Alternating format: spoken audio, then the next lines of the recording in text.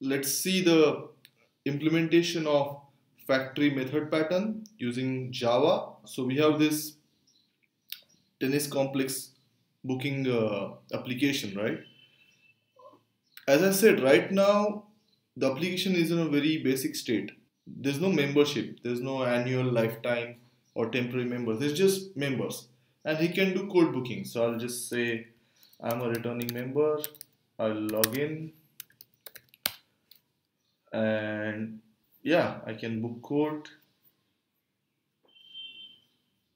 Let's say cash payment.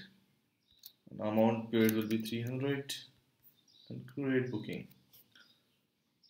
So that's all I can do right now. I can just do the code booking. There's only one type of member. That's it. Now, the first thing we want to implement is we want to create three kinds of membership. That is lifetime, annual, and temporary. So I'm going to use single table inheritance again. I want to make this user abstract, right?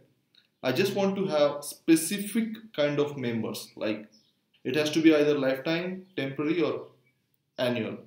So I'll create those domain classes.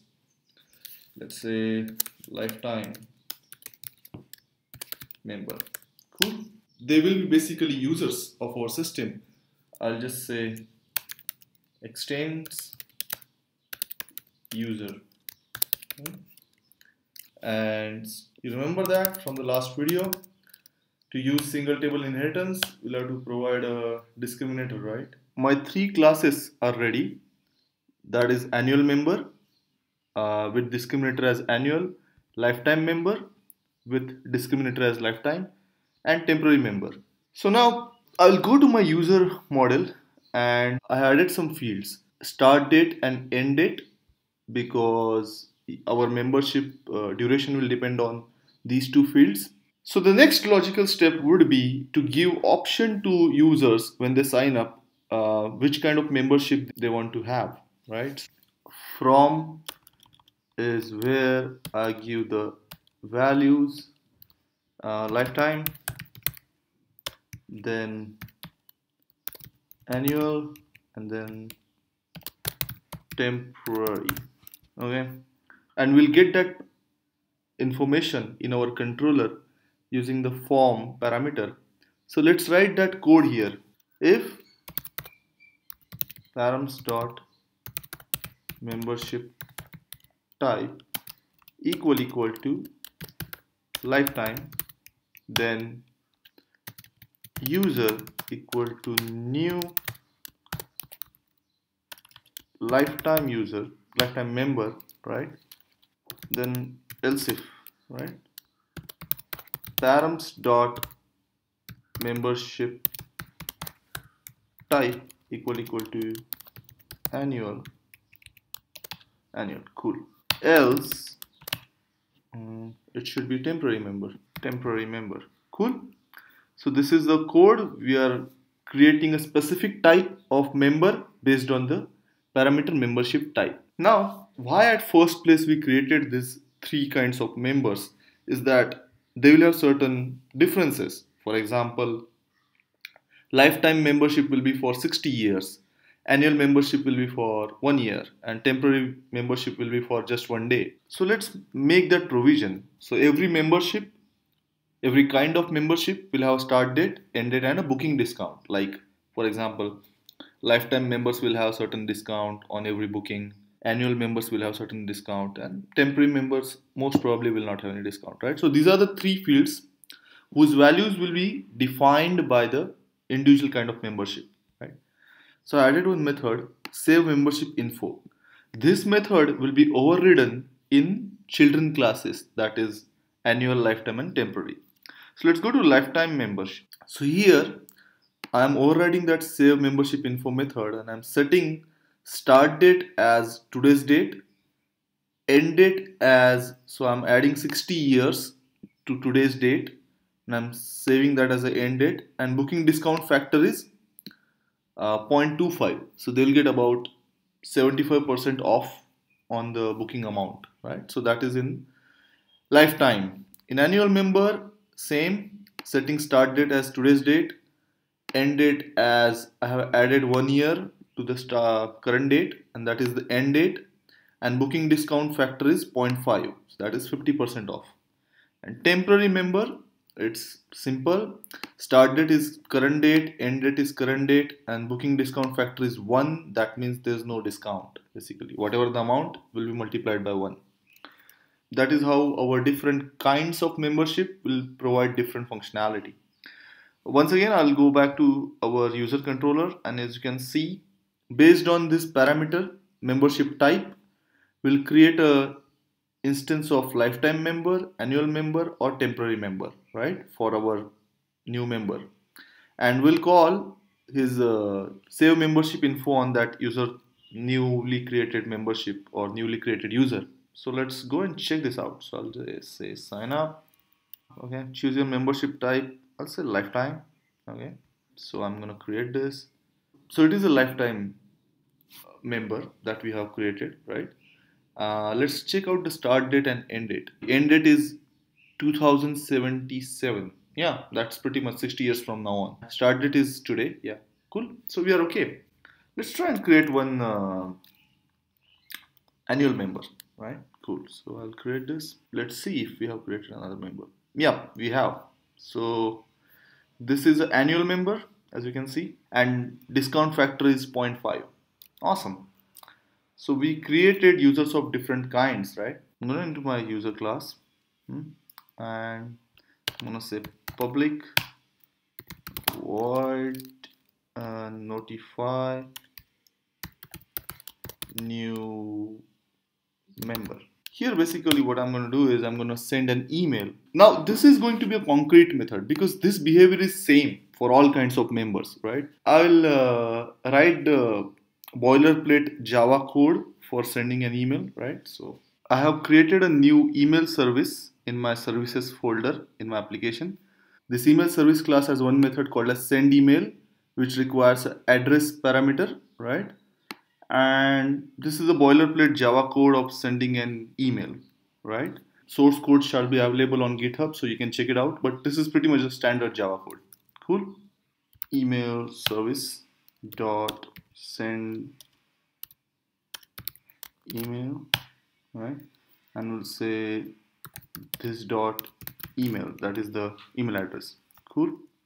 So again, we'll go to our user controller, and here we'll say user dot notify new member. Cool. So these two, right? These two activities will happen regardless of this part. Shall we first check if the email is going for new user? So let's quickly do that.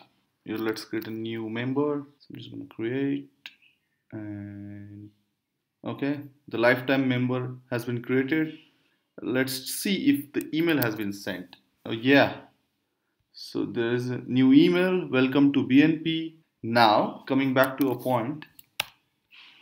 So if you remember our principles, design principle, we'll take out the portion of the code which changes and separate it from the portion which does not change. So this portion doesn't change. Saving membership info, notifying new member, checking if user model has any errors, and then saving the user model in the system. We need to move this thing, this instantiation of specific type code into another component. We have to create a factory, right? So let's quickly go to our services, right? And let's create a new Java class, right? And I'll say member factory. Okay. In gRails framework, the form parameters are available of the class gRails parameter map. So I'm using that and passing it here. So seems like our code. Let's use this factory method in our controller. So let's go here and let's replace this. So user equal to member factory. Create member params dot membership type, right? Params. So let's create a new member. Again, let's say annual this time. Okay, looks like it has been created. So let's shuffle it. This is the annual member. So it has been created. So we basically successfully moved that instantiation logic of specific type to the factory class, right? So this is first part that we talked about in our video. Now let's implement the factory method pattern. That is, we need to create franchises of our application. Currently this is only like one operation at one place, right? So let's quickly do that. So we need to go to our user model and we need to add a location, right? So we'll say location. So it will be Mumbai, New York, and London. Okay, so we'll say select location. We'll say Mumbai and London. Cool. We'll name it as location. All right.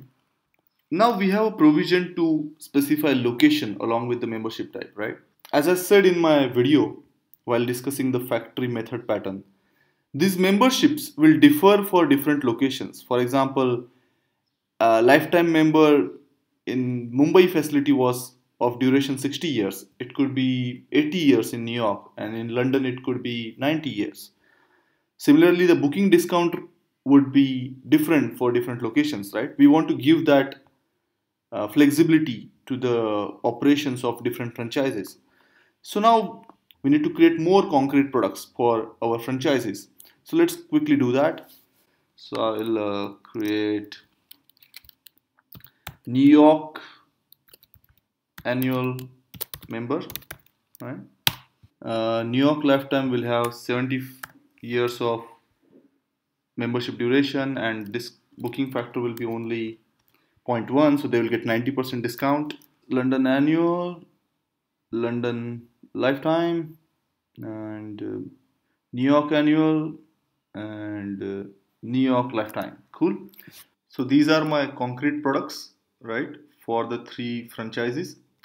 As you can see, I've kept the temporary member as common for all three franchises, because for temporary member, be it New York, London, or Mumbai, start date and end date will be the same. That is the date of joining, and there will be no discount on offering. So I have not created three classes, three separate products for temporary membership. I'll just walk you down through the factory method pattern code. We have talked about it in detail in our video. Now I'll just walk you through. Let's quickly look at how we have arranged our classes. So in my membership package, I have abstract client, membership manager service, right? This is my abstract client. This has one concrete method, create membership, which will eventually return the newly created user, right, with the membership, right? So create membership requires type, which type of membership, and params, the HTML form parameters. So this method has two parts. First, it will first create a member, right? Now this member could be of type New York annual or London lifetime or Mumbai temporary, right? We don't know that. So this will create a member, this method. And once we get that member created, we'll save the membership info for that method, and then we'll notify that member with an email like we have seen, right? And we'll return that user to the controller. So this is our concrete method in our abstract membership manager service class, but it requires this factory method to get the actual member, right, created. So that abstract factory method is this, right? Its name is create member. It will also return a user, and the implementation of this create member method will be provided by children membership manager service classes. For example, New York membership manager, Mumbai membership manager, and London membership manager. So these will provide the implementation for this create member factory method, which is abstract in this class. So it's very simple. For New York membership manager, it will provide the implementation for that. So if the membership type is lifetime, the parameter value is lifetime, it will create a New York lifetime member. If it is annual, it will create a New York annual member instance or temporary member, right? Similarly, London membership manager, it will also provide implementation for that factory method, because it also it inherits the membership manager service class. So if the membership type is lifetime, it will create a London lifetime member instance. If it is annual, it will create a London annual member instance, right? So, and there will be one for Mumbai. Now, let's go back to our controller. So first thing we got to do is we got to decide which membership manager out of Mumbai, London, and New York we are going to use. So we have written this factory, membership manager factory. So based on the value of location that we are going to get from the user, we will create instance of either Mumbai membership manager, New York membership manager, or London membership manager. Once we get that here in the membership manager variable, we will invoke the create membership method, right? It will also have the membership type parameter from the user, and all other parameters like user info like last name, first name, email, address, and all that. In this, basically all the standard procedure will follow basically. So create a member will be created, depends on the membership type and location. Then its membership info will be saved, it will be notified via an email. So this is our standard. And now then lastly, that user will be collected here after all the processing, and we will save that user or member in the database, and that's it pretty much. Let's quickly run the code. Okay, so application is running, so I'll just create a new member, sign up. Okay, you know this, awesome. Location will be New York, and membership will be annual, and I'll hit the create button. So I'll just go to view, tool windows, and let's say database, go to user, and yep, I think NY annual. Yeah, so we have created a New York annual kind of membership, right? When we book the code, I want on the amount, I want the membership discount to be applied. Booking.code.rate. This is the actual amount, right? So instead of that, I'll take that out and I'll say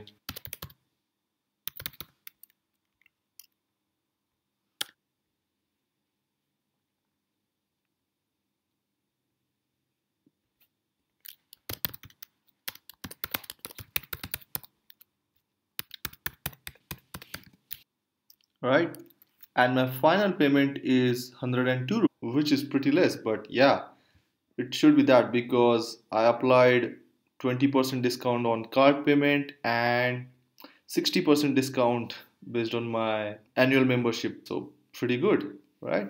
Awesome. So that's about it. This was our implementation of factory method design pattern. See you in the next video where we will discuss another object oriented design pattern.